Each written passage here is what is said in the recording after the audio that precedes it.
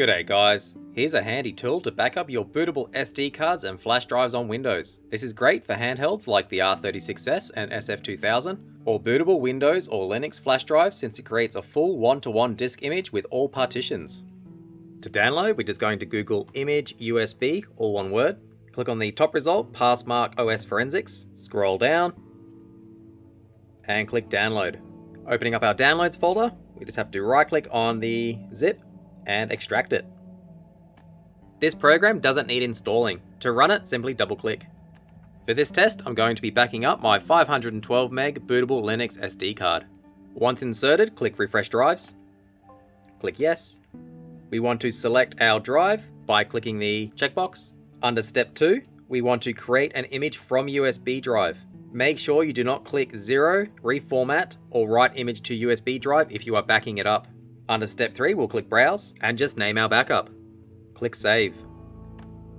Before clicking create, double check you have selected the correct drive and the correct option from step 2. Once ready, click create.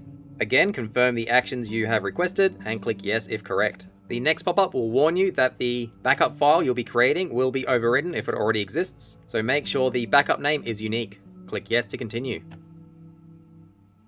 Once finished, simply click OK. By default, it does verify the image it has created. You can disable this on the right hand side, but it is not recommended. I'm now going to insert a different SD card and restore the image we just created to it. Once the new SD card is inserted, again click refresh drives, click yes, select our drive. On step 2, we want to write image to USB drive. Under step 3, click browse, select the backup we created, for me, Linux SD card. Before clicking write, ensure you have selected the correct drive and ticked write image to USB drive. When you're ready, click write. Double check on this screen and click yes. Once you are sure you've selected the correct options, click yes. Once finished, simply click OK. That's all there is to it. It's worth mentioning it won't detect fixed disks for safety, and also doesn't compress the image, so a 64 SD card will create a 64 gig image, even if the SD card was mostly free space. If the drive you've backed up did contain a lot of free space, you can easily compress the image after it was created using your choice of compression tools. In this example, we'll be using 7-zip. Simply right-click on the backup image. In the context menu, select 7-zip, go down to Add to Archive, and keeping all of the settings as default will still give you a pretty good compression. To compress, just click OK.